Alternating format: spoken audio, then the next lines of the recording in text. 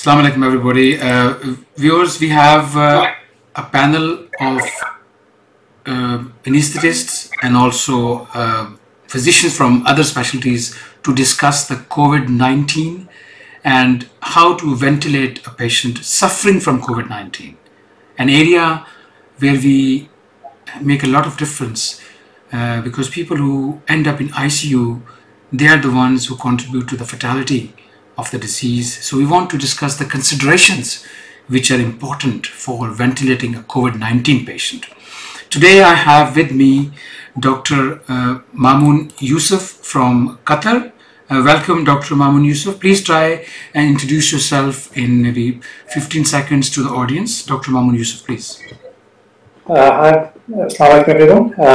I'm Mamoon Yusuf. I'm working as a consultant in Medical Intensive Care Unit in Hamad General Hospital in Doha, Qatar. Previously, I was working as a consultant in Manchester Intensive Hospital, and I'm very pleased to join you all together for discussion. We welcome you here. We have Dr. Irfan Rashid. Dr. Irfan Rashid, would you please introduce yourself to the panel? Yeah, I'm Irfan. I'm working as a GP and a pediatrician in West Yorkshire. I'm also coordinating this webinar, and most of viewers will know, and they have sent me questions already. Thank you. We have Dr. Rana Hafizur Rahman, a very experienced consultant anesthetist. Please, Dr. Hafizur, can you introduce yourself? Sure. I'm, as mentioned, Dr. Rana Hafizur Rahman. I am from Thameside Hospital in Manchester, and working as a consultant in anesthesia and intensive care.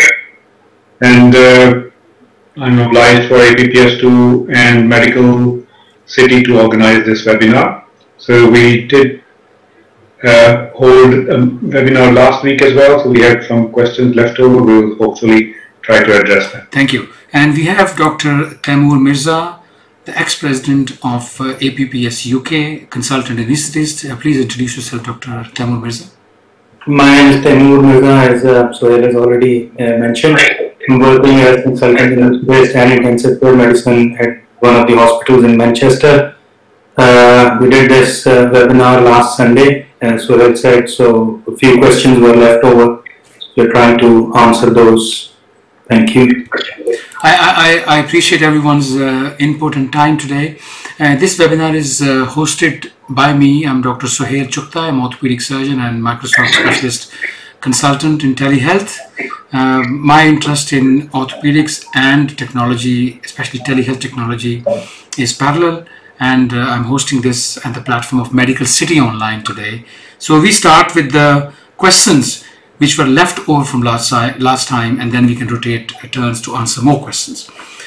There was a question asked about question from Pakistan from Anood Ijaz, Dr. Anood Ijaz. His question was, what is the factor which differentiates between those who are going to recover and those who are not going to recover? And that question, can I ask Dr. Taimur Mirza to start on this one, please? Dr. Taimur Mirza. Thank you very much. There is a bit of a controversy. It's a good question, actually. There's a bit of a controversy here that when the patient is being intubated and when not. I gather and presume that this question is addressed towards the intubated level 3 patient, which is already on the ventilator. So we take it as when the patient was intubated, whether it was during the early stages of respiratory failure or during the late stages of respiratory failure. So one is, if the patient was intubated during the early phase of respiratory failure, the chances are good. Similarly, the younger the patient is, and with less or no comorbidities like hypertension, like diabetes, and one of the other comorbidity is obesity. If the patient is not obese and not have these comorbidities, then the chances of recovery are good. At present, the mortality rate, as indicated by one of the London panels, is about 50% in intensive care patients who are intubated and ventilated. And Dr. Fizur Rahman, I want to bring you in on the same question. What role do you assign to be for those who got COPD and who smoke? Do they have a higher mortality? I mean, the figures so far suggest that obviously patients with comorbidities, they have higher mortality, and overall, we're not really just saying what happened in the intensive care, but as far as our experience is concerned, we kind of maybe learned from Spanish and Italian experience, and we started kind of really triaging early, and it's possible that we may be sort of triaging them early enough and maybe selecting our patients carefully. So patients who have comorbidities, they are sometimes sort of, not considered for ventilation. So it's possible that obviously learning from others' experience, we have changed our pattern. So it's a possibility that may affect our results. But yes, on balance, patients with comorbidities in general in intensive care normally have got higher mortality. So this particular group probably will not be any different. But having said that, we have seen patients coming and without any comorbidities, and they still develop severe disease requiring intervention in intensive care. I want to bring Dr. Mamoon Yusuf in this conversation. Same question.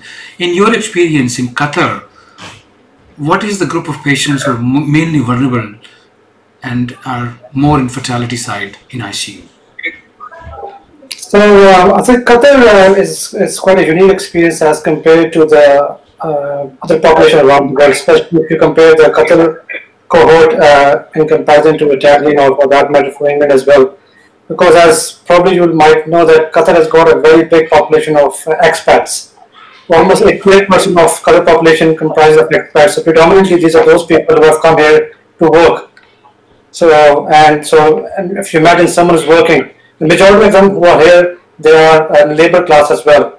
So presumably these people are in their 30s, 40s, or maybe early 50s, and they are obviously working. So you are presumed to be fit and healthy.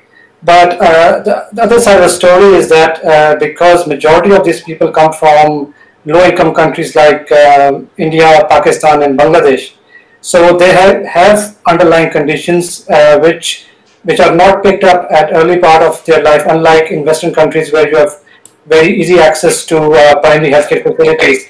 So predominantly the patient cohort that we have seen so far, especially when up in ICU, our age group is much younger. They are usually in late 40s, and they are predominantly compromising of this population.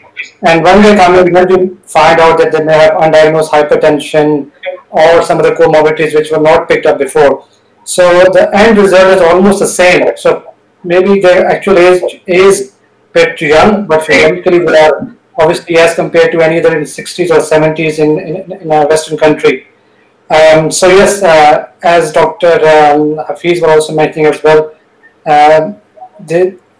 they are also considered as people with some comorbidities, and their outcome becomes very guarded as the disease progresses. Thank you. Dr. Irfan, you have a question to ask to the panel. Please go ahead. Being a GP, you're at the front line. Yeah, the question somebody... Yeah, go on. The question which I've got from last time, I think a couple of people, there's Naseem Javed from Rahimia Khan. He was asking, what's the post-op criteria for weaning the COVID-19 patient on ventilator? Because he was struggling to wean couple of patients. And Dr. Taimur, do you want to take this question? The weaning off criteria from... I think he's mentioned post-op. Am I right, Irfan? He said post-op. Weaning criteria for somebody is on COVID-19, not post-op. Right. Well, the weaning criteria is as based on, I'll just go a bit historically, data from China and Italy. They suggest that the patient, infrequently they have tried to extubate the patient once the oxygen level goes down to 40 to 45%. but these patients invariably were re-intubated. So early extubation is not advisable in these patients. So basically, on an average, they require about 21 days to stay on the ventilator and then slowly wean them off. The criteria is essentially the same. That when the oxygen level goes down, the sedation is off, or to aid in weaning, we recommend tracheostomies to be done in operating theaters. So that's the criteria. When the oxygen goes down, the sedation is switched off. Patient starts to ventilate himself, starts breathing effort himself, and the oxygen requirements are low. PEEP is low. Then we start in terms of weaning the patient. Dr. Fizur Rahman, you have any take on the weaning of the patient? Weaning, certainly, I mean, obviously, there were a few considerations as Dr. Taimur has suggested that initially, obviously, London was ahead of us in this experience, and they certainly suggested that early weaning did not work, and they had to re-intubate quite a few patients. So we were slightly cautious. So we, and also because with extubation there is a risk of aerosol. So we kind of really went on the route that possibly we may consider tracheostomies, and we draw a line that minimum any patient who has been on the ventilator for up to 12 days and they are ready and meet the criteria for tracheostomy, like having oxygen less than 40%, having PEEP of less than 10, we will be considering for formal tracheostomy. So that was one way. But having said that, there are certain patients who may be ready for extubation early if their oxygen requirement is coming down. So what we have done in those, in at least one case, we started them on dexamethasone to avoid the failure of extubation. Because from London experience, they mentioned that when they extubated these patients early, because they have been proning and deproning them quite frequently, so there was a lot of edema around the cords, and that led to stridor and re-intubation. So we tried this patient on dexamethasone for 48 hours before we trial of extubation, and we successfully managed to extubate one person at least. Yeah. So that is our experience so far. And Dr. Mamoon Yusuf, do you have any say on the weaning philosophy or protocol in Qatar? So, as far as we are concerned, so weaning a COVID patient or liberating him from the ventilator, we are following the same guidelines that would follow for any other patient, in addition to the infection control guidelines that you would take anyway for the COVID patients. So, as far as our experience is concerned, so far we have had more than 70 patients in an ICU. Currently, we have 45 patients as we speak. And out of those more than 70 patients, we have extubated successfully about 13 of them.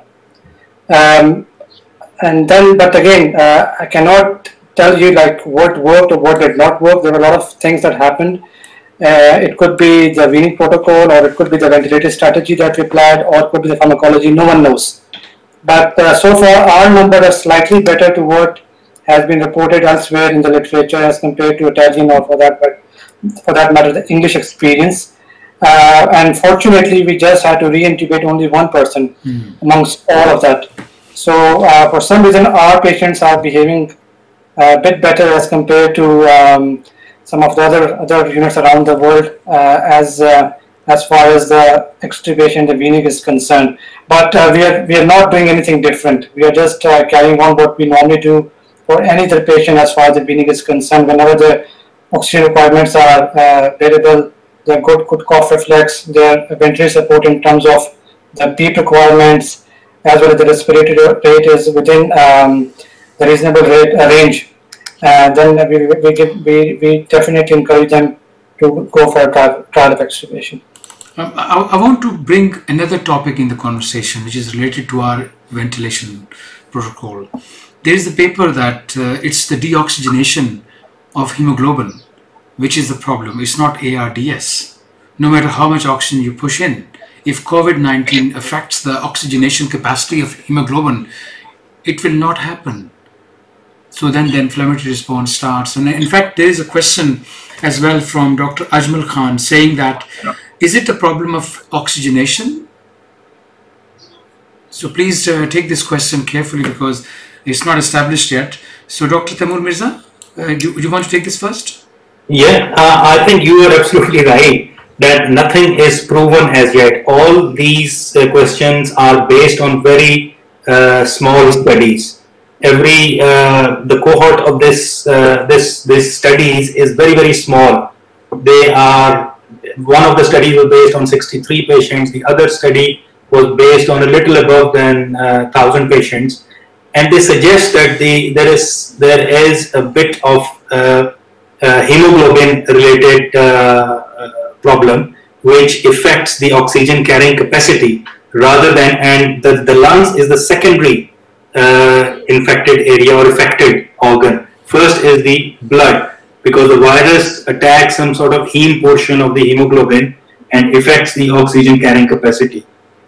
So I think Dr. Rafiq or Mamoon will be able to shed more light on this, but this is my knowledge about this one. Over to you, Dr. Hafizur Rahman.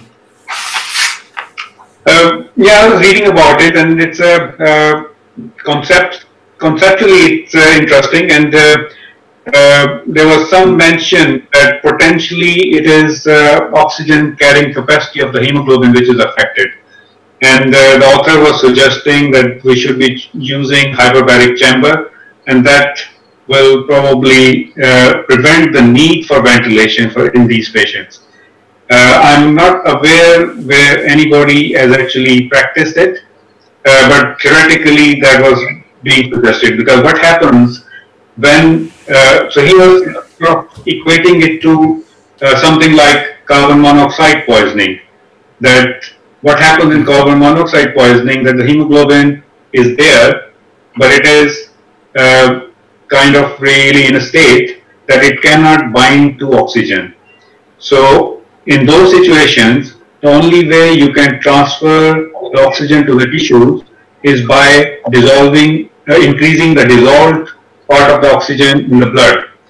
And that can only be increased by using the hyperbaric chamber. So which I would be surprised, and I mean, there are not really many units which will have easy access to the hyperbaric chamber. So there may be some close to the sea level, sea where obviously they get ships or anything like that, or there was suggestion of maybe using some of the aeroplanes where obviously they can change the pressure inside the cabin. So, but having said that, practically it has not been done as yet, or at least I'm not aware of that anybody has tried that. But theoretically it sounds very sort of plausible. So whether it will happen or not, it's early to say. In fact, talking of oxygen, I'm going to refer to Dr. Mamoon Yusuf as well, but just want to insert a comment. In many hospitals in UK, they're not taking new patients because they haven't got oxygen supplies even. So hyperbaric will be requiring a fairly high concentration of oxygen supply as well. So we may face a challenge on the supply line as well if you go that route. Dr. Mamoon Yusuf, what is your take on this question, the one I mentioned earlier? Well, that's a very interesting theory which has been circulating around in social media as well, and I've definitely seen that as well. So if you look at the theory, what they're saying, as Dr. Taimur has already mentioned, that what they're saying is this virus displaces the heme portion and the iron becomes liberated. That's why you see an increase in the ferritin levels in the blood as well. And then you get a cytokine response, and then it leads to an inflammatory response in the lungs. But then there's another part of the story as well. Majority of these patients that we see, they come in severe respiratory failure, and one of the rescue techniques that definitely work in our patient and definitely all around the world as well, which is a lot better. The majority of our patients have improved remarkably with the prone positioning. So what is prone positioning, just for some of our viewers who have not practicing at their units, is that, especially in Pakistan, is that once you have exhausted all your resources on the ventilator, and then still the patient remains hypoxic. So you prone the patient, you turn them upside down, and the way it works is that it redistributes your ventilation perfusion, and it produces less pressure on the lungs. And the idea is that your ventilation perfusion mismatch improves, and that's how your oxygenation improves eventually.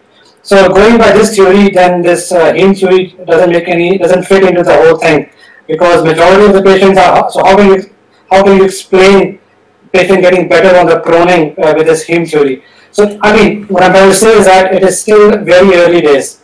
There might be some relationship to this heme component as well, but just to entirely say that this whole disease pathophysiology is just based on this bit, I think is too early and too premature for that matter.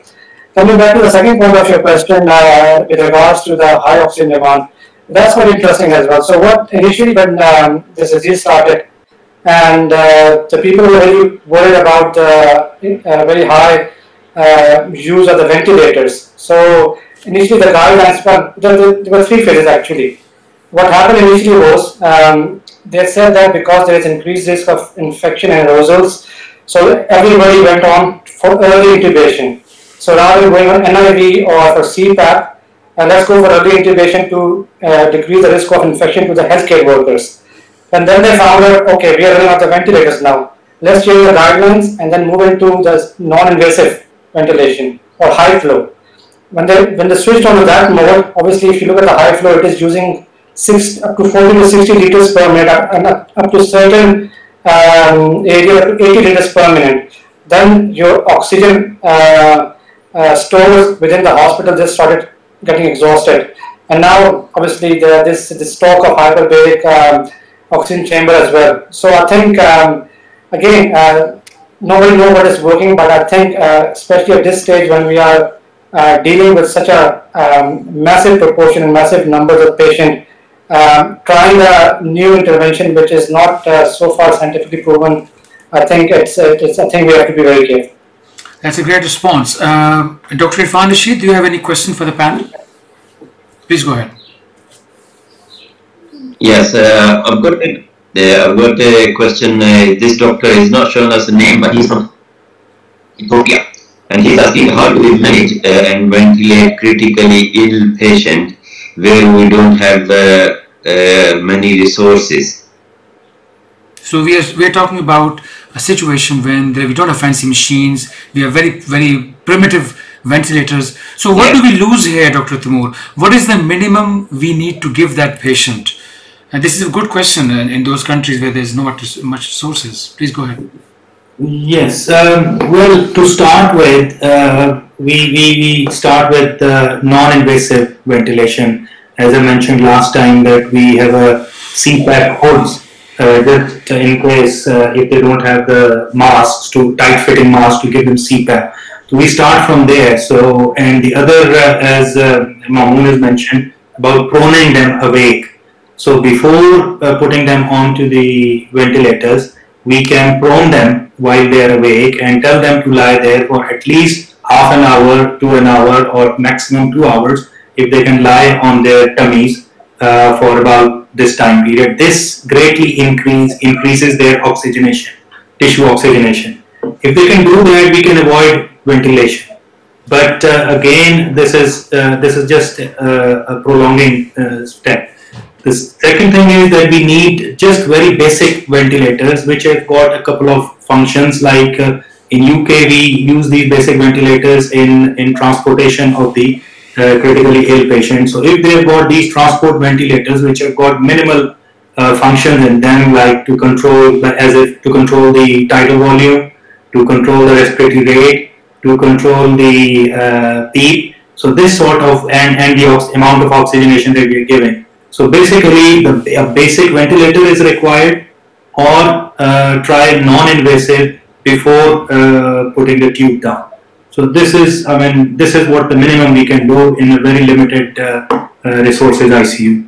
Dr. Hafizur Rahman, any suggestions here for our colleagues in Ethiopia and other countries? Yeah, I think with limited resources, I think it is a difficult situation for them, definitely.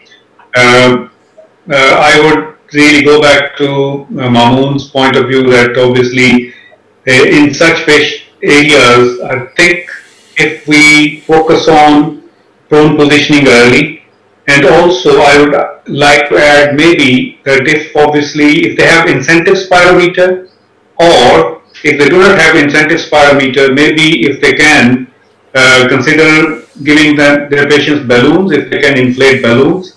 So this old technique with the respiratory physician used to use to keep the lungs inflated, and it creates positive pressure within the lungs. So hopefully that way they can sort of modify the disease process. But in the end, if they need ventilation, unfortunately, they will have to find a way to maybe the simplest ventilator to buy time and give the time for the lungs to heal, or before any other treatment can be given. So using balloons, when you push the air into the balloon and let the balloon deflate and push it back into your lungs with pressure, is that what you're saying? Naturally, the purpose is that when you're going to inflate the balloon, you have to take a deep breath and hold it before you can inflate. So that is a theory that the respiratory physicians tend to use in the past when there were no incentive spirometers and these kind of equipment available. When their patients are recovering after thoracic surgery, they used to encourage them to use that as a treatment modality, and they used to believe that it helped with preventing the atelectasis in the lungs. So I feel the same in resource poor countries that can be considered. And in my setup here, in patients who are still we are keeping under watch, I ask them to use incentive spirometer. Right. If obviously they do not have the incentive spirometer, the alternative is using the balloons. So that is my simple theory about it. So this is you're trying to improve the end inspiratory volume, which prevents the atelectasis. And pneumonia kind of picture to prevent, and obviously maximizing the gas exchange in the lungs. And Dr. Mamoon Yusuf, what is your take on this question? People do not have resources. What else they can do there? So if I understand the question correctly, I think the question was that they have the ventilatory support, but they have got very limited resources. Yeah. I think the good news is that still nobody actually knows what is working. Okay. For example, if you look initially from the data that came from especially from South Korea and China, they didn't use any of the medication that are currently being used in majority of the countries, and their results have been very good. So first, we don't know pharmacologically which medicine is working. So even if they don't have all the fancy medicine like interleukins or antivirals, and still if they've got, I think most of the African countries will have hydroxychloroquine, which again, we still don't know whether it works or not. That's the pharmacological treatment. As far as the ICU treatment is concerned, I think good ICU management comprises 70% of good nursing care and 30% of good physician care. So I think if they have a good nursing setup to run this ICU, I think that's half of their job done. Coming particularly to this disease, I think it's already been mentioned, even if they don't have invasive monitoring, if they can target saturation levels of anything above 90, I think that's a good start. Again, most of the ventilators do have PEEP, so they just titrate their PEEP according to the oxygen saturations. Even the transport ventilators do have the PEEP function. Coming to if that everything fails, they can still paralyze this patient, because most of the country do have the cheap drugs to paralyze. Again, that will also improve oxygenation. The last resort is if still does not work, they can still prone the patient, and again, to prone a patient, you just need a trained team. You don't need any other extra resources. Even if the ICU is not trained, they can always get someone from the operating theaters. For example, the people who do the neurosurgery. So I think, again, I must say, it is a very challenging situation, and no one can expect them to become an expert in all of these things. But I think if they try to learn it and see what other help is available around them, and seek out these forums, I think then obviously they can survive somehow. But again, I must appreciate it's not very easy. Well, I think I really appreciate the answers, and it seems that we are very concerned, we are very passionately involved, not only technically in managing this COVID-19 assault on mankind. With this, we want to close this program, and we will be doing more of this. And I think APPS UK has taken this role to educate, to inform, to inspire as well people, that engage yourself in dialogues of knowledge and academy. I think this is the way forward. We will discover more ways to treat. Right now what we have is good enough, but we need to learn more. So thank you very much all the panelists, Dr. Irfan Rashid, for coordinating this. You always save me a lot of time, so I have a very special thank you for you. Dr. Taimur Mirza, you're very busy in your area and you spare time today. I appreciate your coming in. Dr. Hafizur Rahman, especially I see that you've just either going to hospital or come back from hospital or in hospital, and that is again a contribution. You're in hospital. Thank you for joining us. And Dr. Mamoon Yusuf from Qatar. It's very valuable to have your input, very valuable, because you give us a different perspective. So I appreciate your very important presence today. And with that, I close this topic, this chapter. We may be starting with a new topic very soon. Thank you, everyone. Thank you. Thank you. Thank you. Thank you.